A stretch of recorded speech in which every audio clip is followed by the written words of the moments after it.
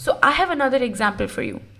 Let's look at acetic acid CH3COOH, and let's take CH3SO3H. Before we start comparing the acidic strength of these two molecules, let me write down how their structures really look like. We have CH3 connected to a carbon which is double bonded to oxygen and a hydroxyl group. Similarly, here we have CH3 where our carbon is connected to sulfur atom which is connected to oxygen, a hydroxyl molecule and another oxygen. Before we start comparing the acidic strength, you guys remember that we have to make the conjugate bases of these two molecules. Why don't you guys pause the video and write your own conjugate bases? Acetic acid loses this hydrogen most easily because it's connected to oxygen, and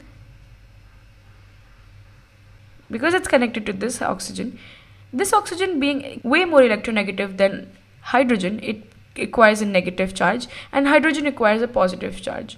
This positive charge is again attracted by a neighboring water molecule and then taken away. So our conjugate base looks like this, CH3COO negative. On the other hand, CH3SO3H, because we saw that there is a hydroxyl group, a similar kind of situation happens where our conjugate base looks like this. Let me draw its structure. CH3CO and O negative.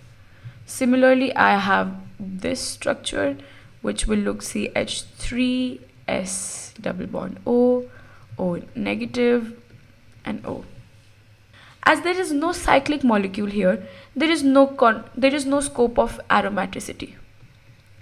But I can see a good scope of resonance here. This negative charge can go and jump here while this pi bond is taken over by oxygen.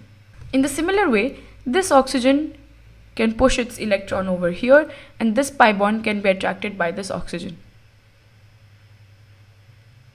Let me show you guys how the resonance will look like in this molecule and this molecule. This is how the resonance structures look like. Here in acetic acid, we see the negative charges bounced off here, the pi electrons go over here, and we get two resonating structures. Over here, we have CH3, S double bond O and O negative. Then the negative charge is delocalized 3 times over the 3 oxygens. We have 1, 2 and 3 resonating structures. Because both of these are equivalent resonating structures, which mean that the hybrid structures of the molecule is supported by these resonating structures equally. That means more are the equivalent resonating structures, the more stable a molecule becomes. This molecule has 2 equivalent resonating structures, while this molecule has 3 resonating structures. This shows us clearly that this conjugate base is more stable than this conjugate base.